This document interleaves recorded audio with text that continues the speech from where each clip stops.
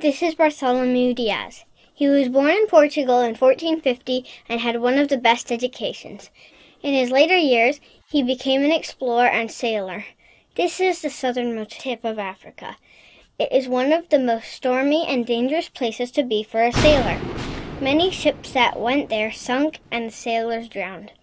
In 1486, when Bartholomew was 36, the King of Portugal appointed him leader of the expedition to India around the southernmost tip of Africa.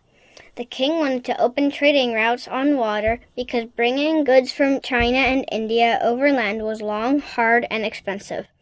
It took him about half a year to get to the southernmost tip of Africa. When he got there, his ship encountered vicious storms. Luckily, he made it through alive.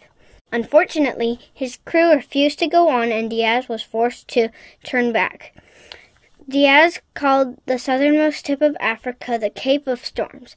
Later on, the King of Portugal called it the Cape of Good Hope because he hoped to find trade routes to India.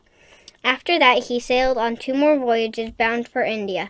On the second voyage with Vasco da Gama, Diaz turned back, but da Gama made it successfully to India. On his last voyage toward India, his ship sunk in a big storm at the Cape of Good Hope, and he drowned and died. Help! Save us! I'm drowning! Although he never made it to his destination, his voyages helped other people open up the trade routes and be happy. The end.